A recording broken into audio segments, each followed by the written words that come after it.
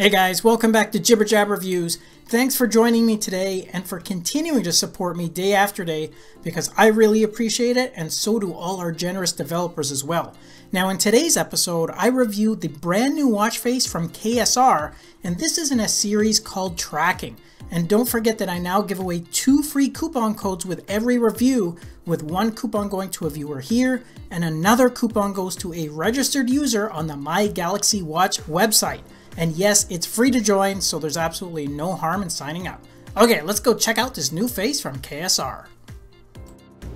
Alright guys, this is definitely a very classy and luxurious analog watch face that has a simple yet attractive design, and I think it goes without saying that this would be a great one to wear for more formal occasions. Now this one is set in a black, white, and silver color theme, and it's also got nice bold markers around the bezel, as well as some gyro lighting effects for those dials. And within those dials, you have the following information displayed. On the left-hand side, you have your battery remaining, on the right is your steps goal, and at the bottom dial is a sweeping seconds hand. This one also comes with 4 fixed app shortcuts to launch your phone, battery, steps, and stopwatch apps. And as I said at the start, this is actually a series of watch faces under the tracking title, and there's actually 5 within that series. And while they all have the same layout and design, the main difference lies in the AOD modes, as you can choose different colors and styles for each one, and of course this is a separate download, so really pick the style that you prefer the most.